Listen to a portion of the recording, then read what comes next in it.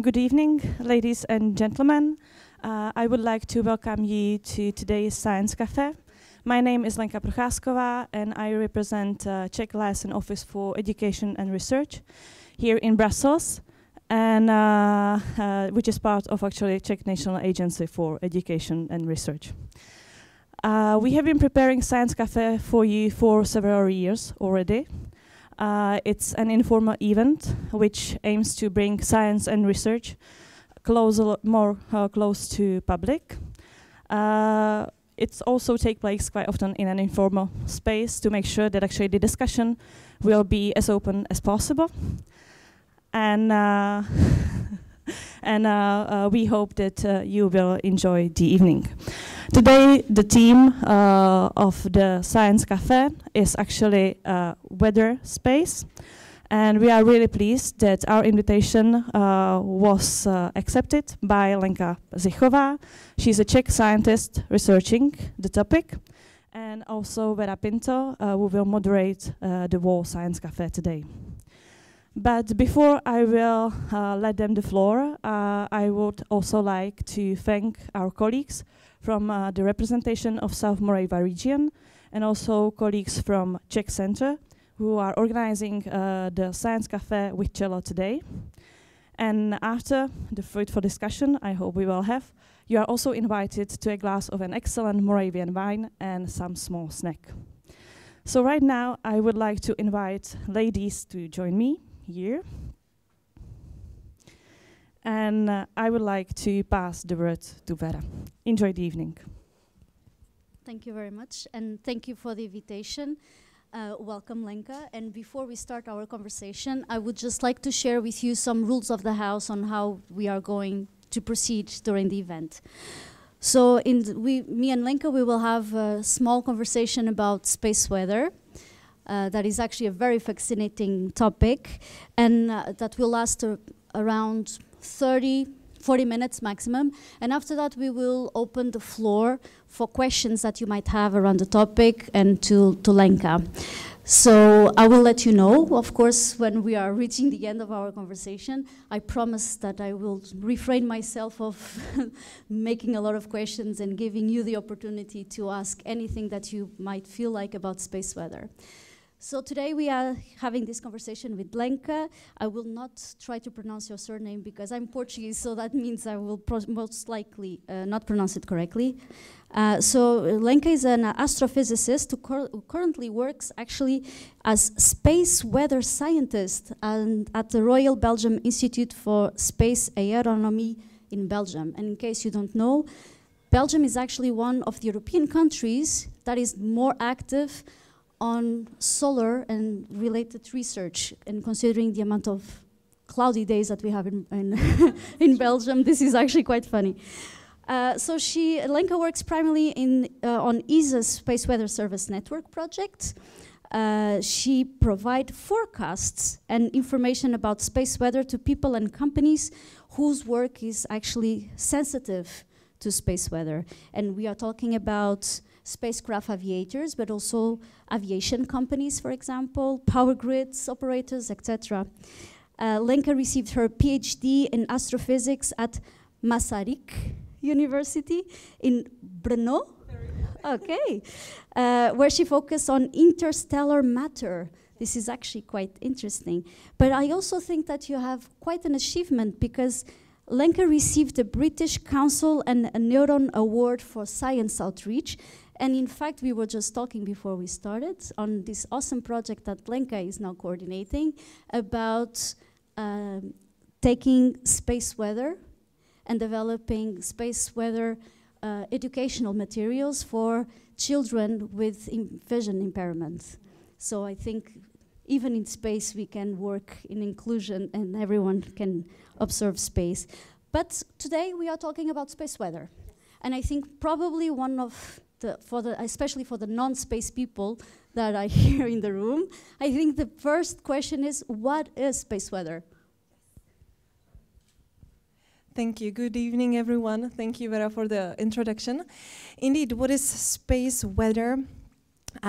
Normally, space weather is the state of environment of the of the near space. So if I can draw an analogy to classical weather, classical weather says what is the state of the atmosphere. So it describes if it's cold or hot outside, if there is storm, if there is rain, if there are strong winds. Space weather actually describes something similar, or we use similar language. You can know if there is enhanced radiation from the sun, if there is a, let's say, a rain of energetic particles, if there are strong solar winds, if there are any solar storms or geomagnetic storms. But of course,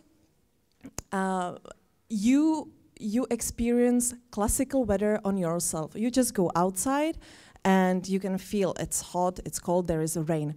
I hardly think that anybody of you would just go outside and shiver and say, today is very strong solar wind. Nothing like that can happen, of course. So what I want to say with this, we do not experience the space weather impacts on our body that much.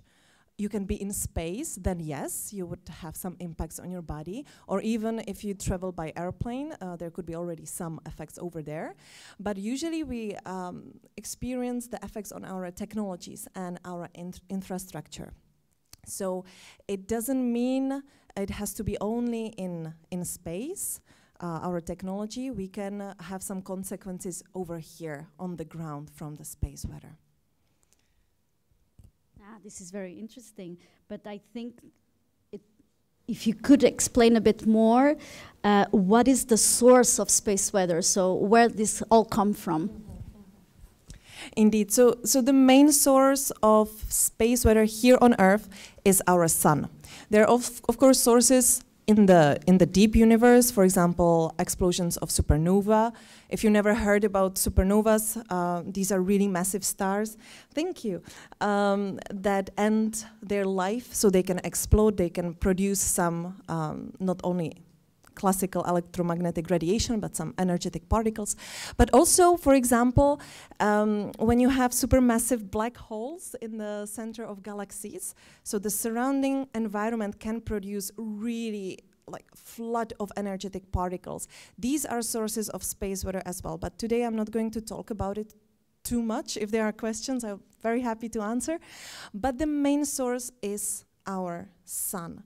If you would be on a planet in a different solar or stellar system, that you would be on a planet that orbits another star, of course, then the space weather would be influenced by that star.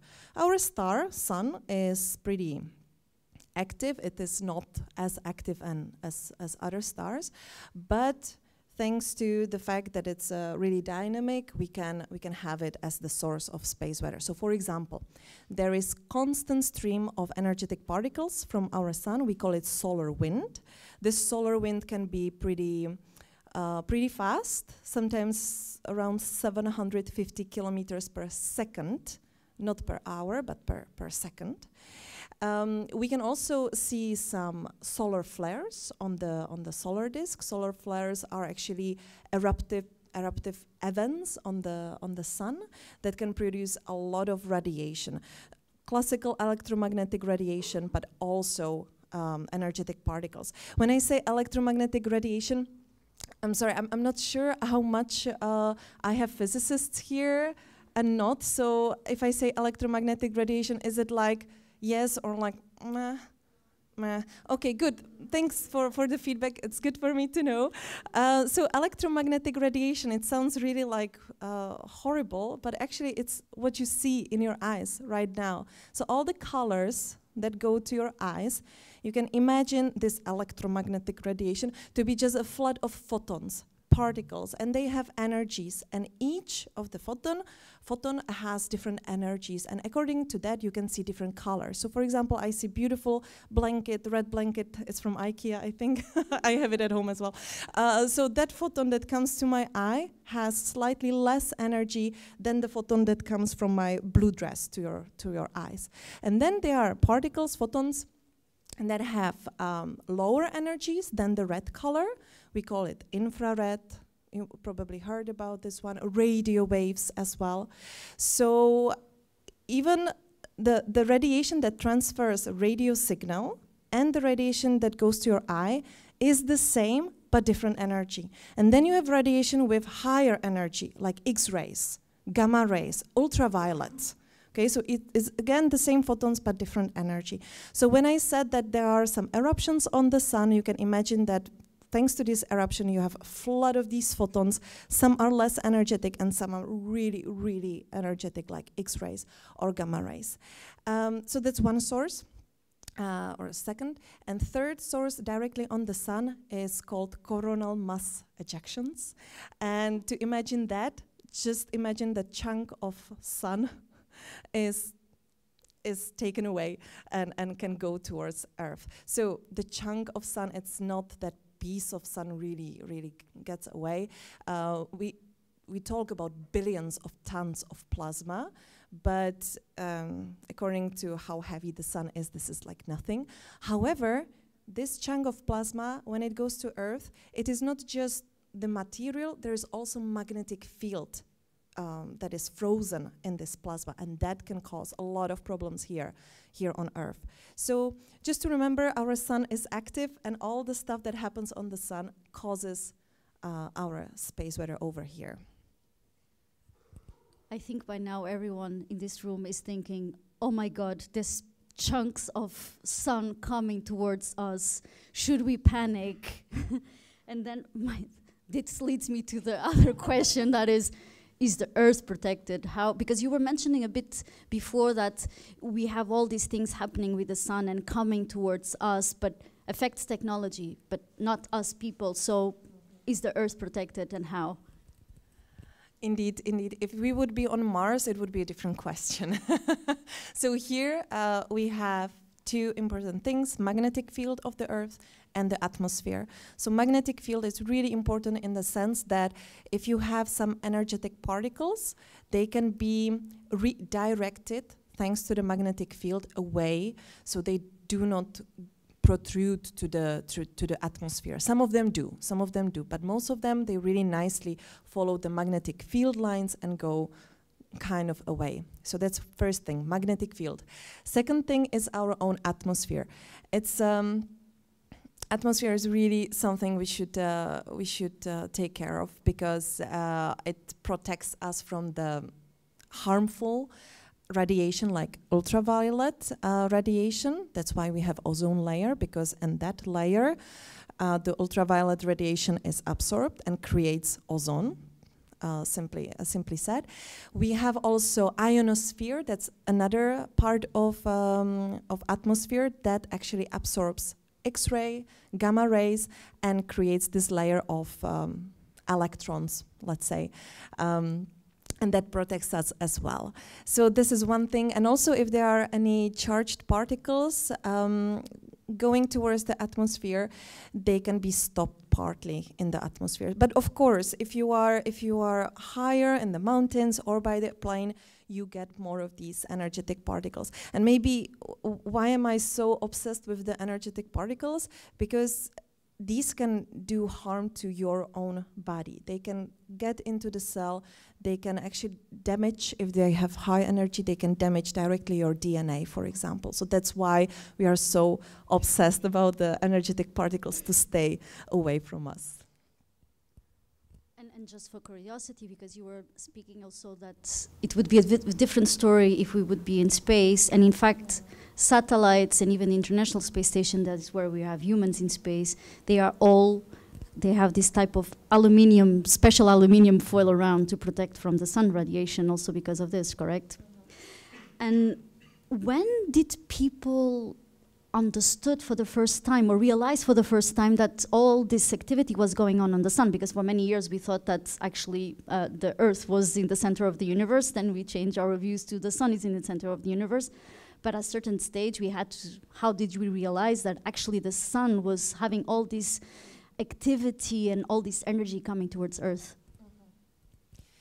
So knowing that something is happening on the sun, it's really long time ago, but to know that what's happening on sun influences us, we think about the Carrington event that happened in 1859, in September 1859. And what happened that day was that people across the globe suddenly observed these strange lights on the sky. Now we know these are auroras or northern lights, but people are really surprised to see them, for example, as low as Mexico and so on, because normally you don't see northern lights there. And they were really, really confused. Many of them thought that there is a fire in the town across the river, or there were some accounts that people even were able to read newspapers under the light of these lights on the sky. It was so strong. Even the gold miners, it seems, according one of the account, they woke up because of these northern lights and started to prepare their breakfast because they thought it's morning. And also, unfortunately, there were 3 birds killed. And I know it sounds like, what are we talking about? So indeed, there were 3 birds, larks, if they are Czech people, skřivan. They were chirping because they thought it's morning. So they started to chirp, and some person was really angry and couldn't sleep, so he shot the 3 birds. So this happened as well, so we have accounts on this. However, there was something bigger happening as well. Back then, there was a telegraph communication, and suddenly the telegraph communication just stopped. It was impossible to communicate. On the other hand, some of the operators found out that their system worked even though it was not connected to batteries. So they could communicate, but they didn't have the batteries connected to the system. And they said it worked on electricity in the air.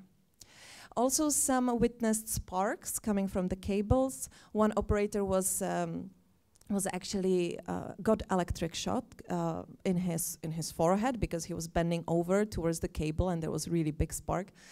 He survived. So this was really big. But one more thing happened.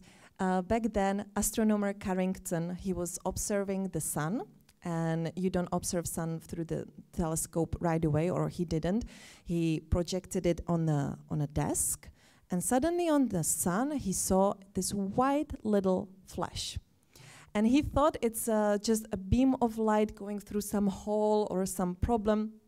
Typical scientist, when you think all about the mistakes, but then he realized it's truly happening on the sun. And what he observed was the first solar flare ever. It was such a big solar flare, this eruption on the sun, that it was visible even in white light. That's really something unique.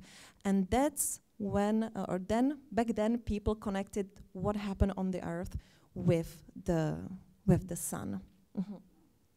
This is actually quite interesting, and this was in 1859. We are now in 2022. So by now, okay, I'm pretty sure, I hope at least, that we don't kill birds because there's a solar flare.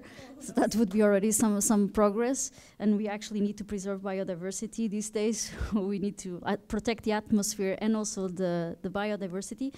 But I'm wondering what other type of impacts we now know that this solar activity can have. There is another effect connected to what I was saying about the telegraphs. It's power grid outage. So for that, I will borrow another event from 1989. Back then in March, again, people observed northern lights everywhere.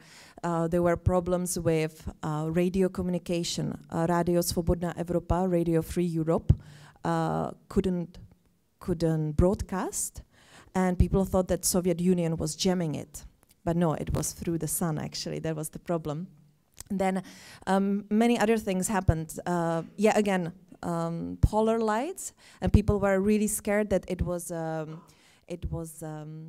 attack from Soviet Union, that it was a nuclear weapon used. Because, again, they saw these northern lights in places that they were not normally visible. And what also happened was that in Quebec, in that time, in March 1989, 89, suddenly the power grids just stopped. They had outage for 9 or 12 hours. They were without electricity in a cold Quebec in March. And this was not just easy technical problem. The problem was that the transformers were, some of them, so damaged that they couldn't work. And I would like to actually explain why this happens, how to connect what happens on sun that suddenly you don't have electricity. So you remember the chunks of plasma from the sun coming towards the Earth? It's a magnetic field, and it can interact with the Earth magnetic field as well.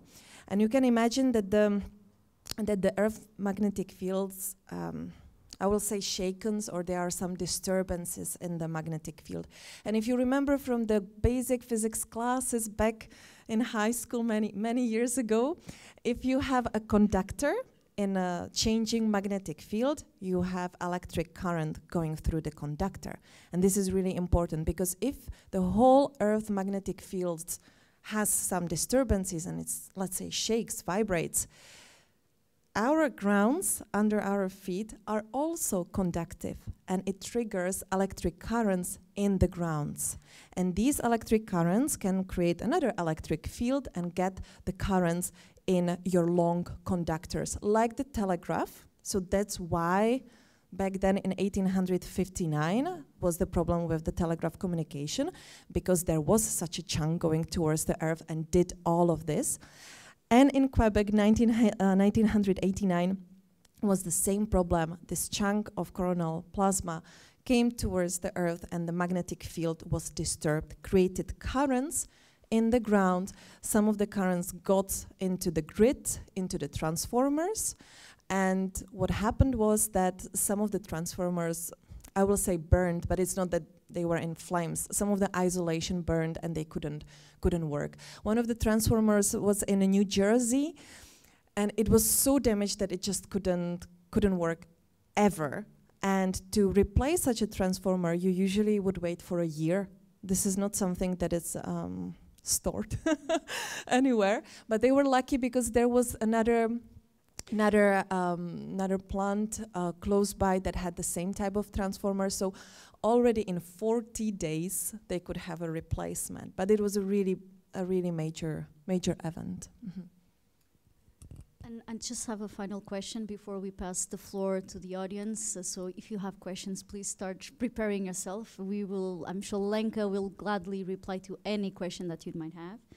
That is the question of the direct impact on humans, because, you know, I think all of us, we are still on the part of massive chunks of sun coming in our direction. And you were saying that you even can change DNA. So can you speak a bit more about this direct impact in humans so that we can reassure the people that are here and following us at home that we are still safe? Of course. So you don't have to be worried unless you walk on the moon, for example. So you can stay calm. But no, there's another important impact, and for that I will use another event from 1972. Again, a lot of things happen on the Earth. Lost radio communication, polar lights, even in close to south of Vietnam. Suddenly, 12 undersea mines detonated without a reason. Normally, if you have an undersea mine, you need a ship passing by. It changes the magnetic field a bit and the mine explodes. But then in 1979, somewhere in August, these 12 mines just detonated without a reason. Later on, we found out that it was space weather. Again, the coronal mass ejection and the disturbances in the magnetic field. But there is another thing. The August 1979, it was just between two Apollo missions. Apollo 16 landed on Earth 27th April, and Apollo 17 launched 19th of December that year. If the Apollo mission would experience this event, it would might have been fatal for the astronauts, because there was a major solar flare. It seems that it was, in our categorization, X20. it's like insane.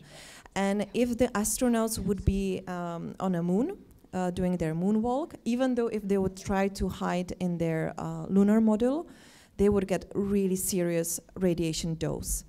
That would be around 4,000 millisieverts. Millisieverts is a unit we use when talking about radiation doses. And that would be really extreme or very serious radiation poisoning. And the fatal rate, the mortality, would be 50% after 30 days of experiencing this. So they would be really endangered. Now, to ensure people, because now I'm still like frightening everyone. No. We have the atmosphere, and that protects us from the energetic particles. However, we have airplanes, and we travel a lot, especially here. A lot of people are traveling between Brussels and other cities. Of course, more you are higher in the altitude, more particles get into your body. Normal flight is not a problem. The problem starts when you are a frequent flyer and when you do mostly the intercontinental flights through the polar regions. Why? When you have polar regions, that's where the magnetic field lines are going towards Earth. And if some of the energetic particles are redirected, that's actually the place where they can go into the atmosphere. So you can get more radiation if you're in the aircraft, especially around the polar regions. However, you don't have to be worried. Normally, even the doses are not so serious. You will not have like severe poisoning or anything like that.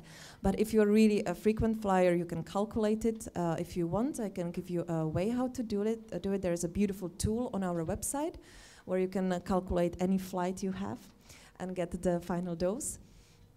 And this is how you can experience the radiation on your skin, but you don't have to be worried that much.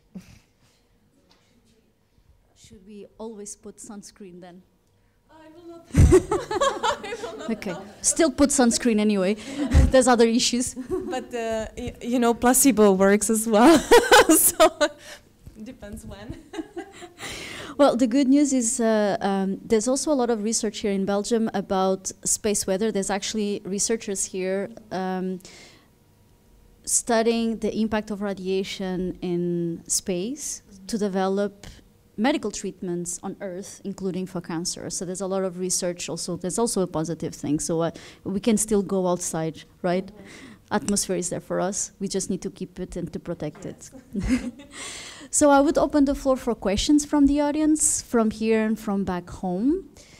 So if you would like to ask a question to Lenka, just raise your hand so that we can give you a microphone so that everyone can hear your question.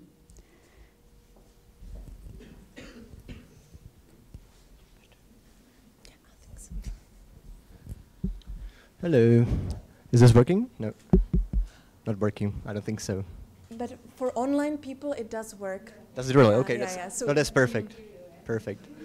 All right. Thanks for what has been mentioned so far. I'll try to follow up on the last point you made about the harmful impacts of space weather you can experience us as humans, but also technology here on Earth. But I'd like to take this one step further, maybe towards the impact, or maybe how we can harness space weather in space, actually.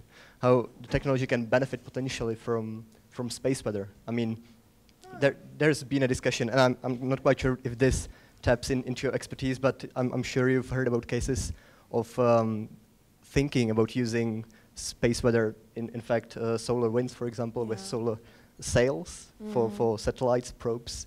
Are there other examples of benefits of space weather in this context, or? Thanks for the answer. Nice question.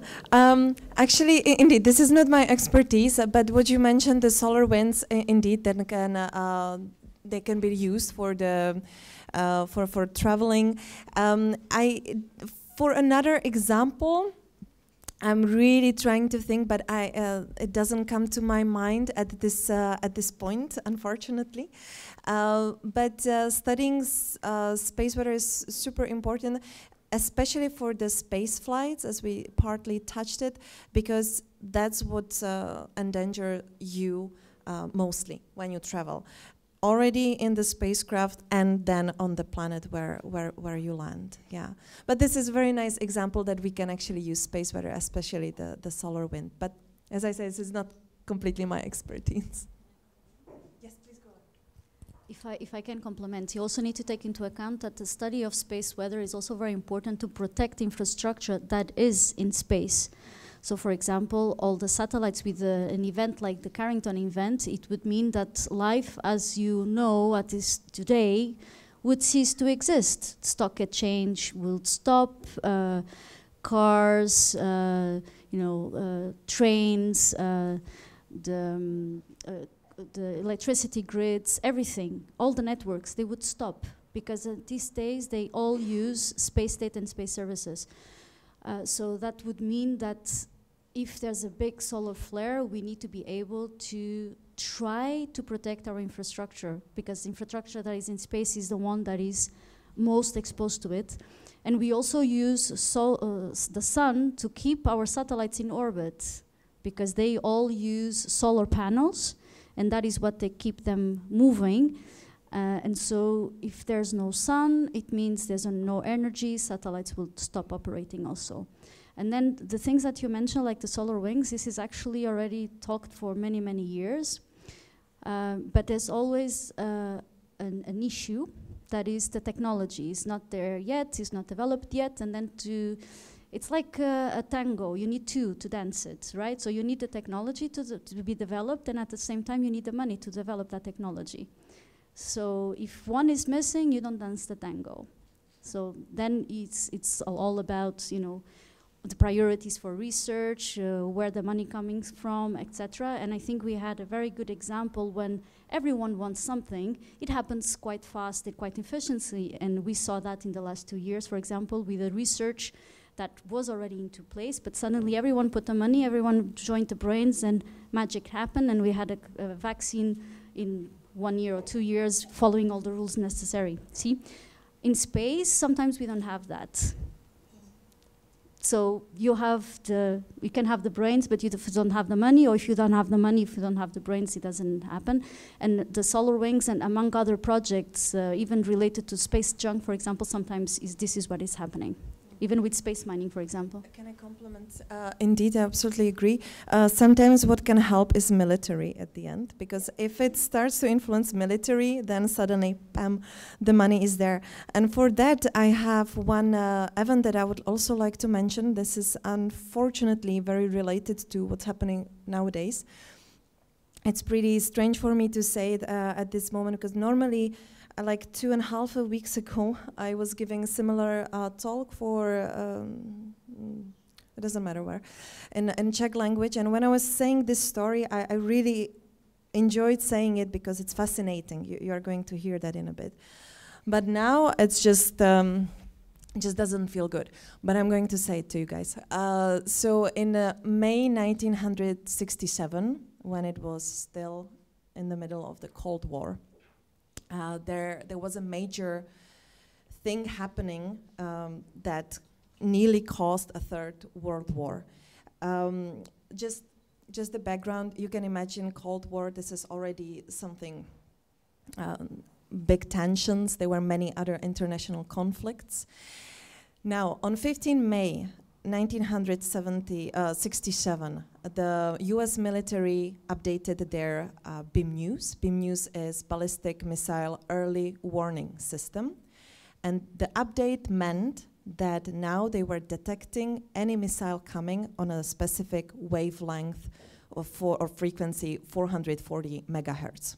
Okay, this is just an information. That happened 15 May 1967. 22nd May.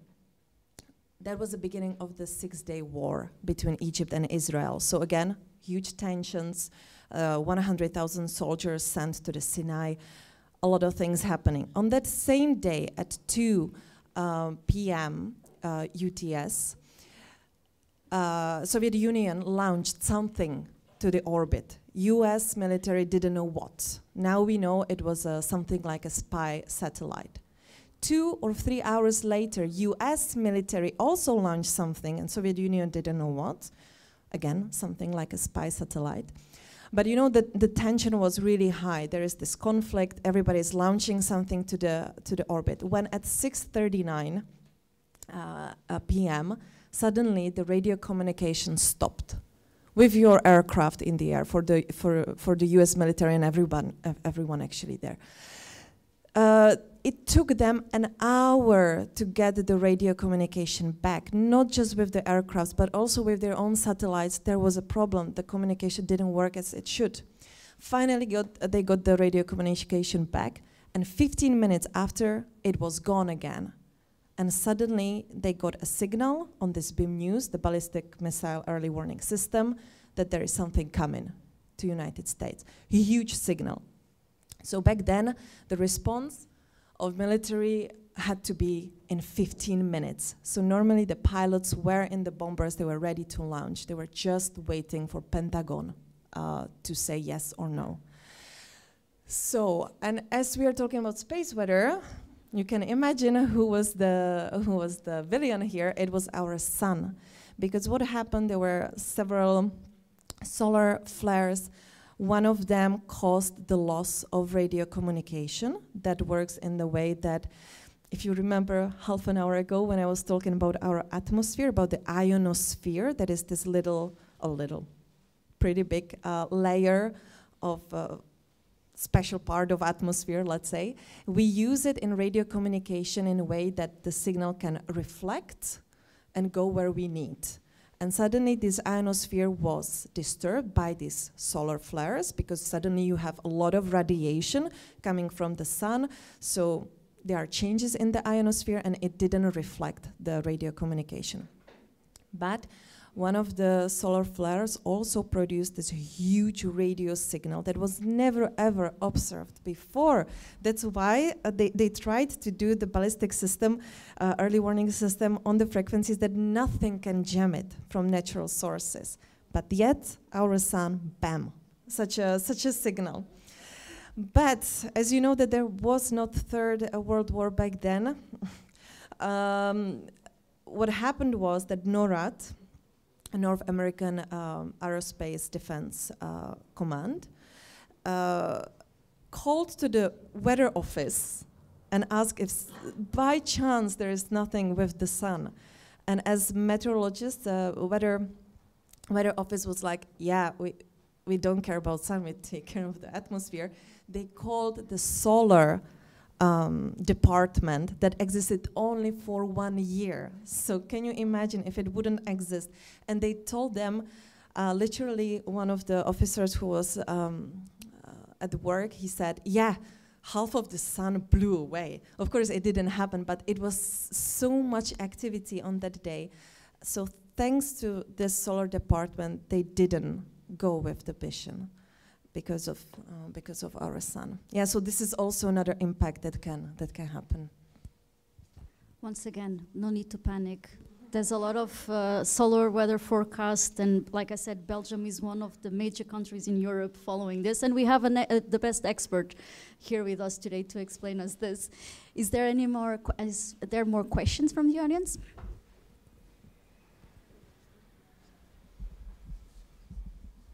Hello. And thank you very much for the great discussion. Actually, you've already touched upon the topic, so we're talking about weather, and of course, what everyone is keen to know is about weather forecast.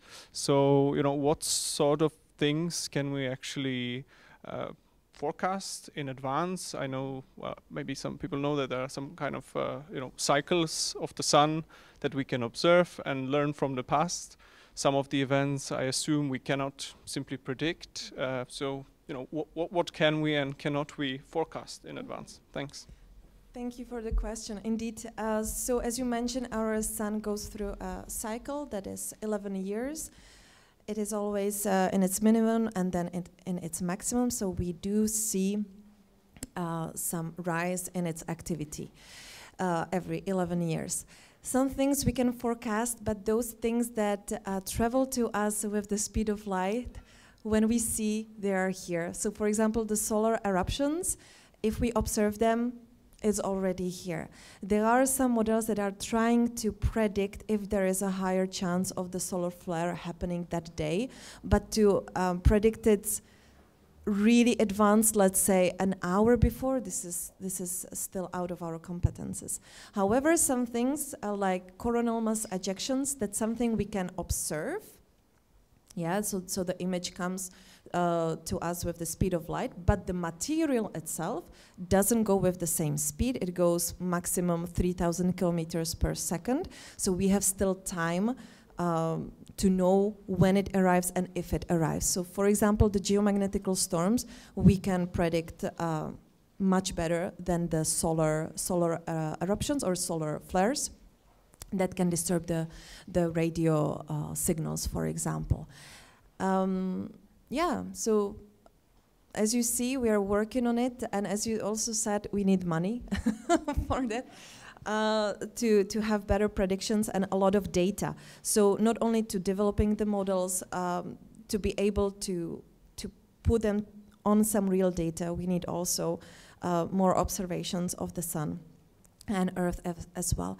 There is another thing I didn't mention, and that's radiation belts. So around our Earth, not only the magnetosphere is there, but there are trapped particles that are in these radiation belts, and these are influencing, as you said, our technology, our satellites, and unfortunately there are still mechanisms we do not understand how it works. Suddenly we can see that there are these killer electrons suddenly injected in these radiation belts, and it's sometimes hard to predict if it comes, when it comes. Sometimes it comes when we really don't expect this.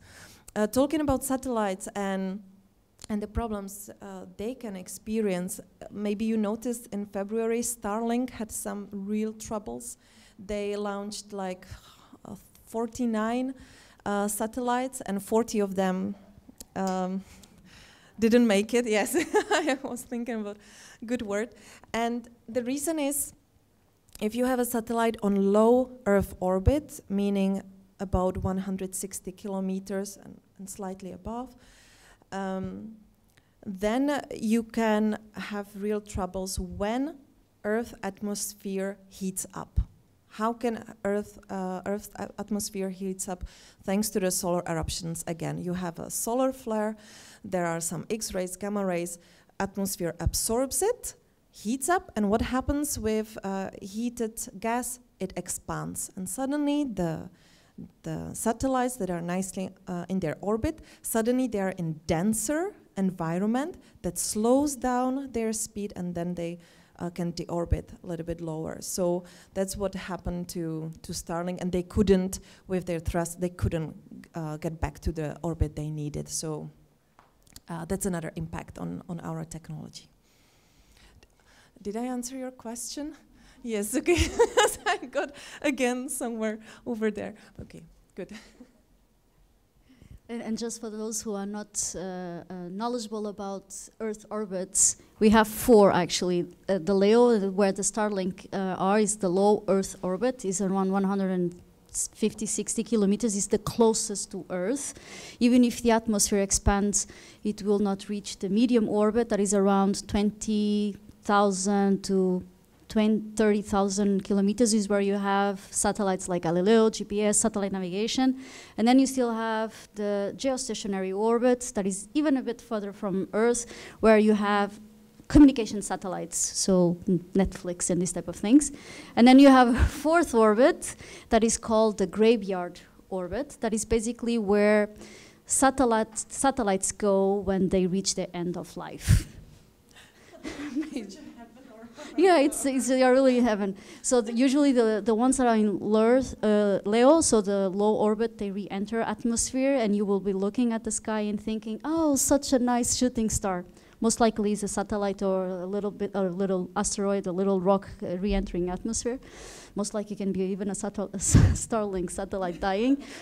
The other ones go to graveyard orbit. Is there more questions from the audience? Oh, wow. This is what I call interest. Very good, guys. Hi.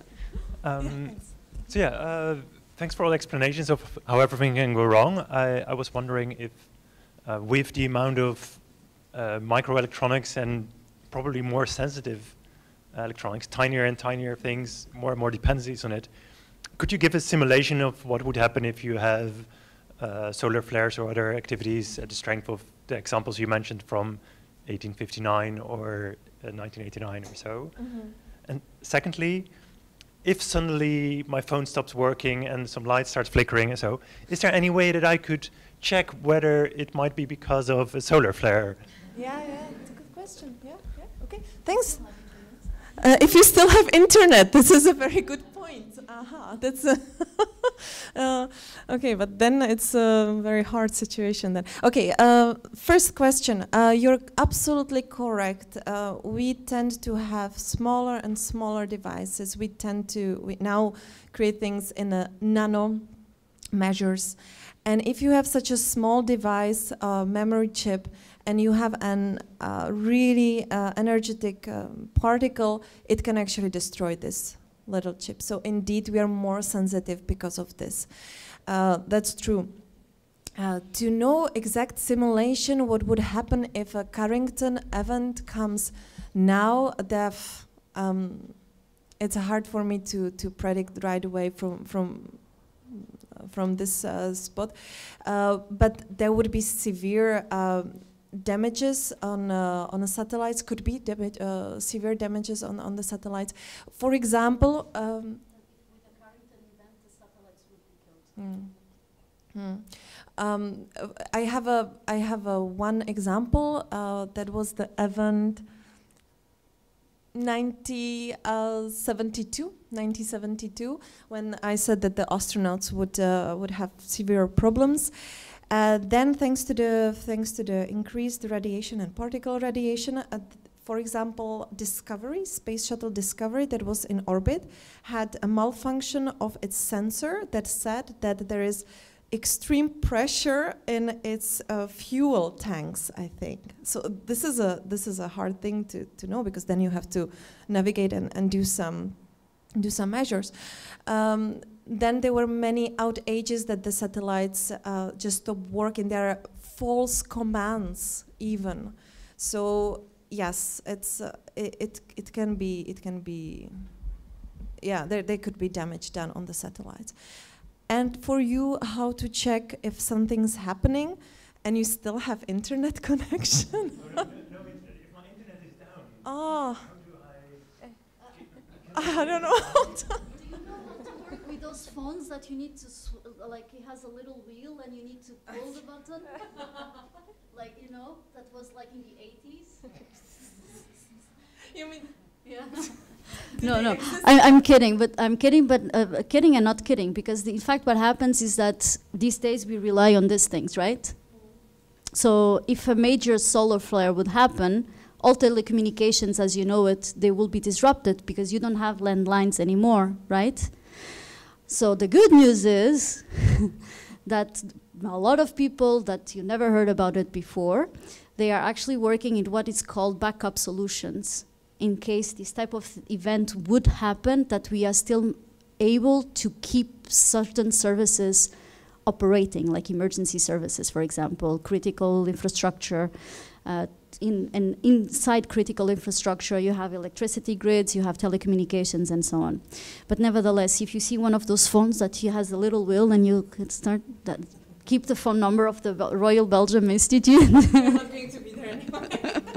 and learn how to work with those phones, because then you can do a phone call. But yeah, there is even space weather forecasts like you have for when you go to your app on your phone to see the weather, if it is going to rain or sun, you have similar things for the space weather. And actually, one of the things that we didn't talk about was exactly the question of space tourism and space weather. But there was another question, so if we reply to your question. I would like to still add a little bit, because what you just said, I want to complement. So that's what we are doing now with the ESA project. We are creating a portal that anybody of you can access already now, and you see current space weather conditions there. So what is happening? It is still pre-operational, so if you would get there, you would be like, oh, where to look, because it's a lot of scientific data, but we are creating a translation for people to understand what is happening on the sun. So there you can find, to see if it's through some solar event or maybe it's something else. So we are creating for Europe, we are creating this portal and it's already working.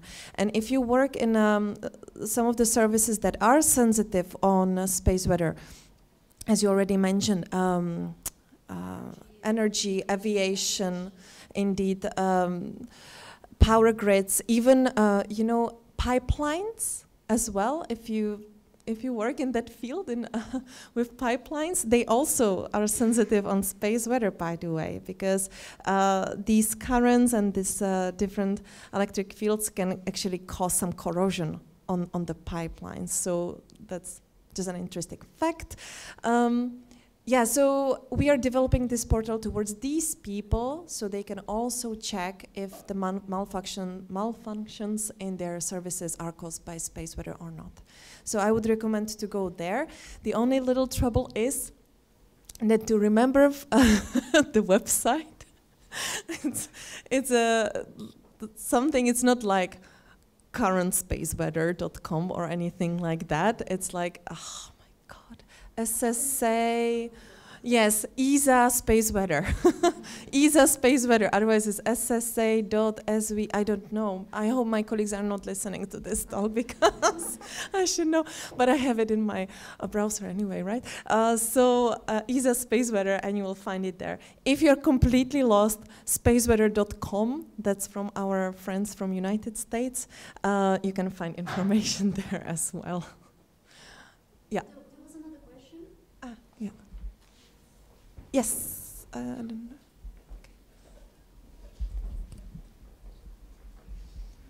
Thank you very much for this great introduction to space weather for dummies. It really works for us, I would say.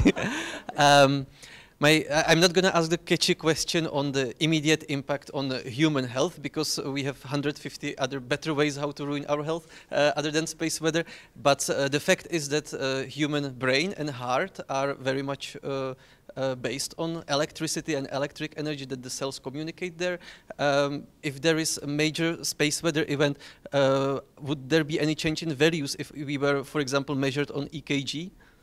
Or other appliances like that? I love this question.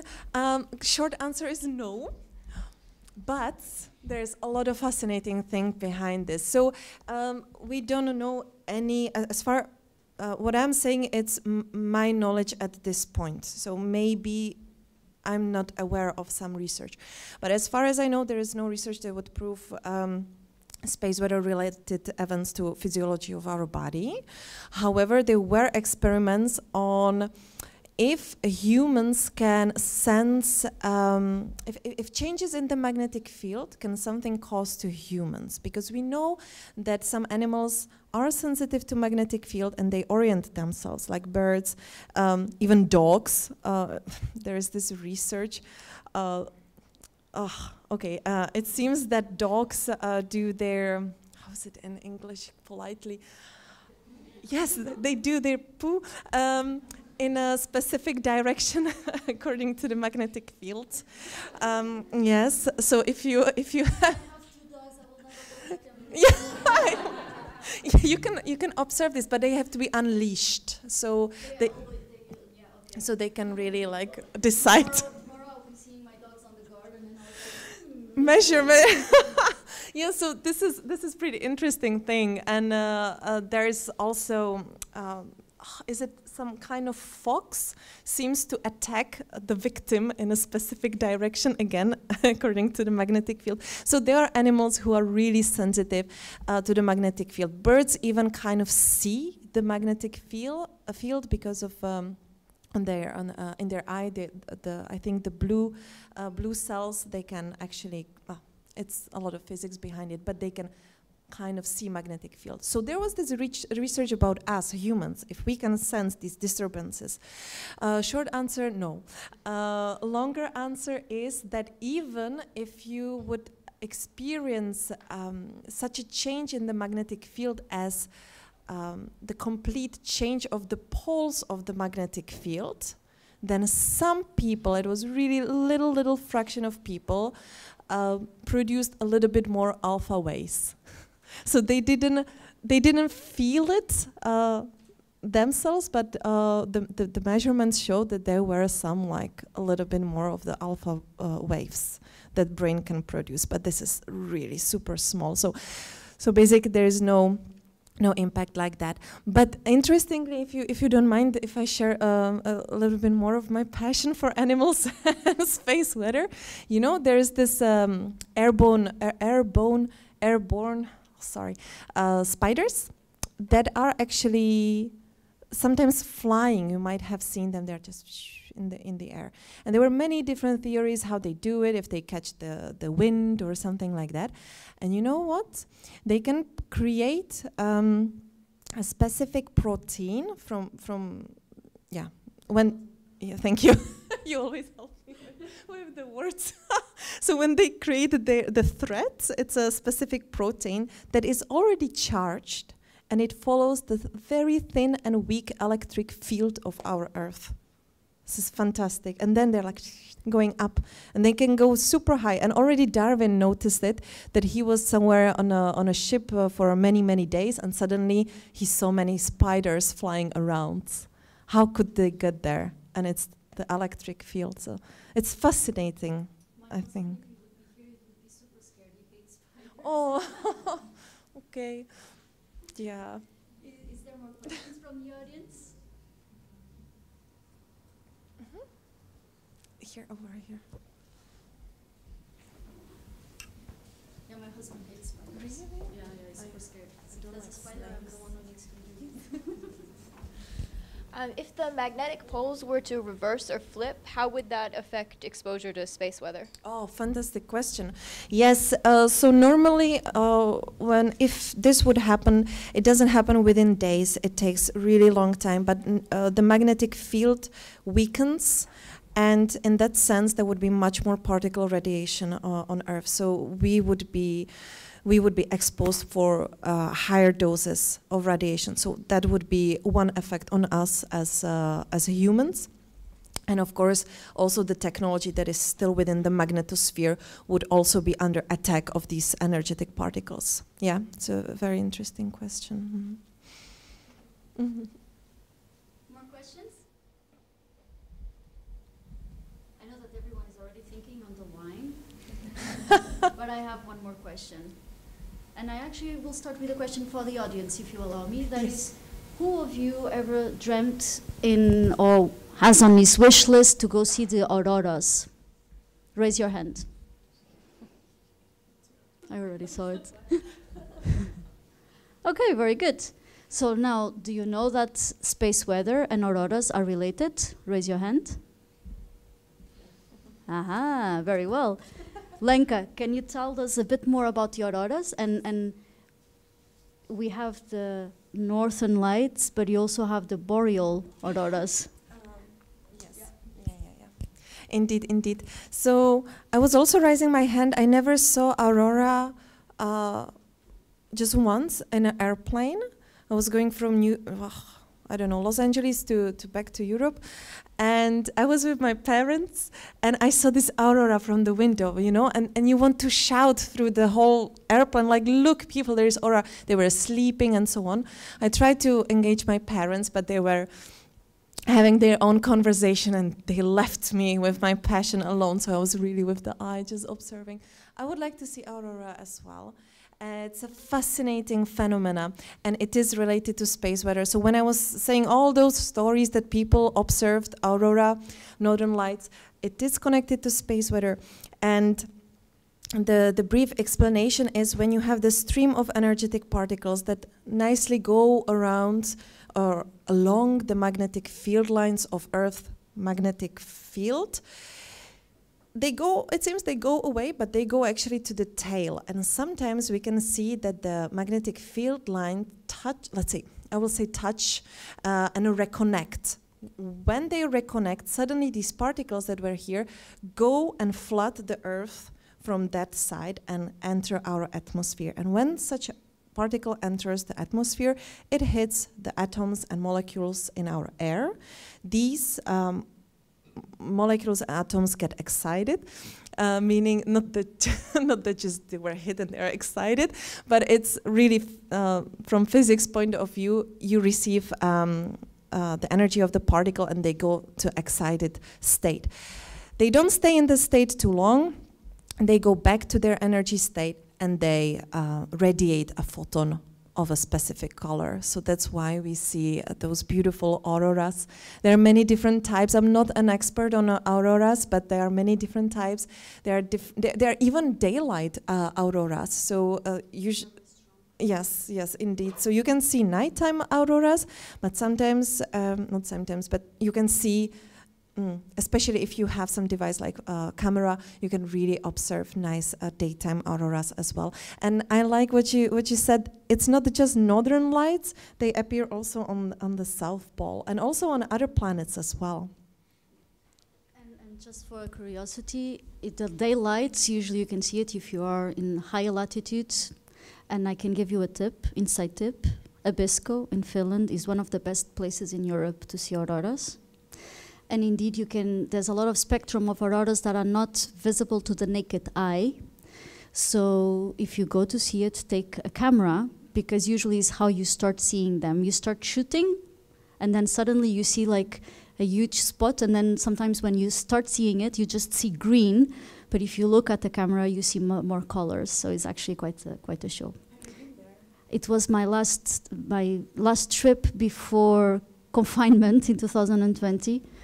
I saw the auroras, and I did some research, and Abisko is one of the best places in Europe because they have their own microclimate, because they have mountains around, so it actually increases the possibility of having clear skies. Because if you have clouds, sorry guys, it's not going to be a very fantastic night. But indeed, you can see it during the daylight. It's already Arctic, so it's really high, and it's quite a show. So save some money because you really need to see it once in your life, and then you will remember Lenka and this talk, right? Space weather is the reason why you will be seeing the auroras. So if there's no more questions, I will just give like 2 or 3 seconds to see if someone raises the hand for a last question. Or maybe from online questions if we have. No? Okay. And here in the room, do we have any more questions? Speak now or forever? No? Okay. In that case, I would like to thank Lenka for being here. I would like to thank you all also for your participation and interest in space weather. It's not every day that we can actually have non-space people interested in these topics, and actually space weather is a very interesting and fascinating topic. I would also like to thank the invitation for me to moderate this event. It was quite a privilege, so thank you very much. And I would like to give you a heads up that there are actually more science cafes like this one, so follow the Facebook page and the social media networks of the organization for the next ones. I'm sorry to say they might not be as fascinating as space weather, but science is always fascinating, so always come and enjoy the event. And I need to say this, otherwise I might not be entitled to the wine. Please stay for a glass of wine and to have some snacks. And of course, Lenka will still be here around to reply to any more questions that you might have. Thank you all for being here, and have a nice evening.